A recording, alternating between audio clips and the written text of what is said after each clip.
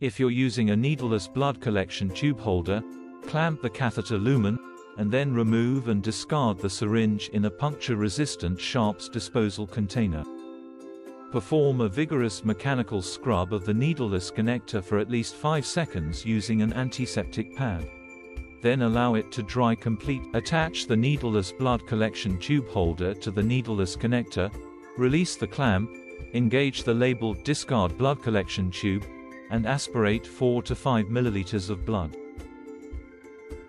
Use the attached syringe you used for flushing to aspirate 4 to 5 milliliters of blood.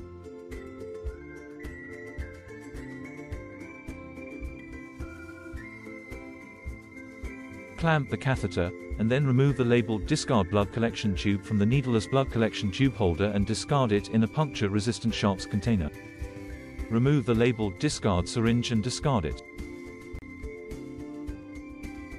If you're using a needleless blood collection tube holder, insert another blood collection tube into the needleless blood collection tube holder using the correct order of draw.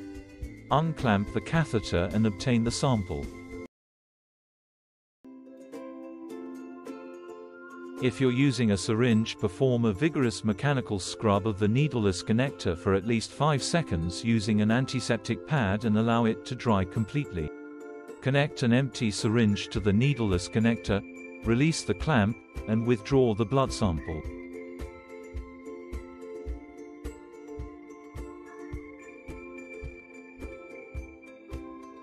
Clamp the catheter and remove the needleless blood collection tube holder.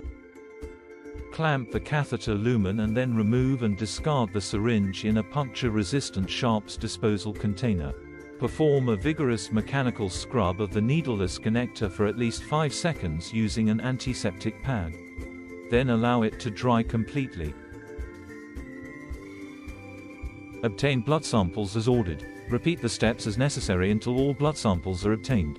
If you are using a needleless blood collection tube holder, attach it to the needleless connector, release the clamp, and engage the blood collection tube into the needleless blood collection tube holder using the correct order of draw.